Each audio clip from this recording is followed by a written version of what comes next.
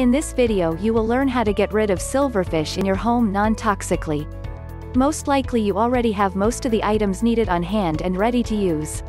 If not, a quick trip to the hardware store and you will be on your way to eliminating these pesky little creatures from your home. The first way to get rid of silverfish is to use sticky traps. The little pests will wiggle their way right into the trap. Secondly, silverfish hate cedar. Diffuse cedar oil in your home.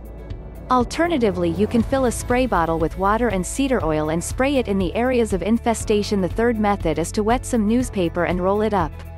The silverfish will crawl into it and make it their residence. Then a few days later get rid of the newspaper either by tossing it in an outdoor trash receptacle or burning it. The fourth natural way to get rid of silverfish is to scatter dried bay leaves around your home. The oils repel silverfish among other insects. Lastly, place a starchy food item around the exterior of a glass jar with tape. Silverfish can crawl up the textured surface of the tape to get into the container, but they won't be able to get out because their feet won't stick to the smooth glass surface inside. Are you enjoying this video? Please give it a thumbs up and share it with your friends. Before you start the treatment, there are some things you need to do. Keep the area clean and dry. Silverfish cannot live in moist areas, so make sure your house is not moist. Use ventilation in moist warm rooms, especially the kitchen and bathroom. Reduce the humidity in the air with a dehumidifier. Keep your pantry items in sealed containers. Clean up crumbs in the kitchen or other rooms daily. Get rid of damp debris outside your home such as piles of leaves, dead plants, and rotten wood.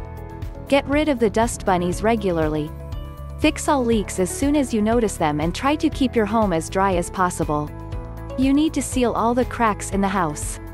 Look for cracks in your walls, pipes, doors, windows, and also cracks in the baseboards and furniture.